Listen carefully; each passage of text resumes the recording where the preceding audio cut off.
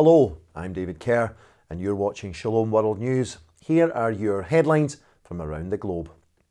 Pope Francis has asked the Vatican's charitable wing to donate 30 respirators to hospitals treating COVID-19 patients. The respirators will be distributed to medical facilities located in those regions hardest hit by the present pandemic in Italy and Spain. Currently, both countries are facing a shortage of respirators and other medical equipment to cope with the numbers of people contracting respiratory problems due to the coronavirus. Hence the gift by Pope Francis through the Office of Papal Charities, the Department of the Holy See charged with exercising charity to the poor in the name of the Holy Father.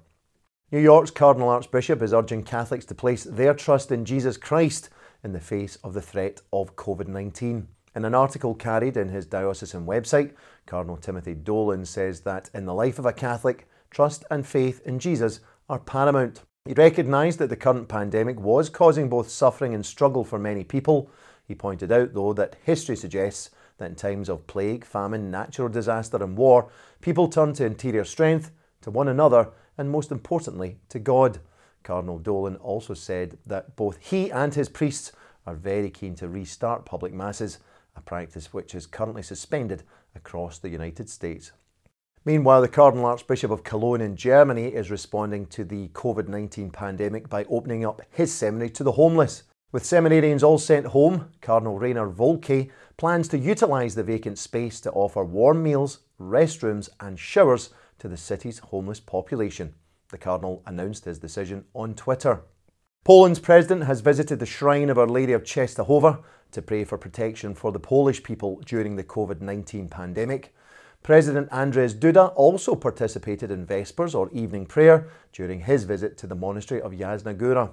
He has served as President of Poland since 2015. His visit follows Poland's consecration to the Sacred Heart of Jesus and Immaculate Heart of Mary. That took place last week.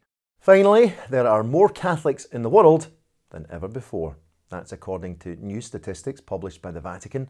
They reveal that between 2013 and 2018, there was an increase of approximately 6% in the numbers of Catholics worldwide, up by 75 million to a total of 1.3 billion people. That's about 18% of the world's population.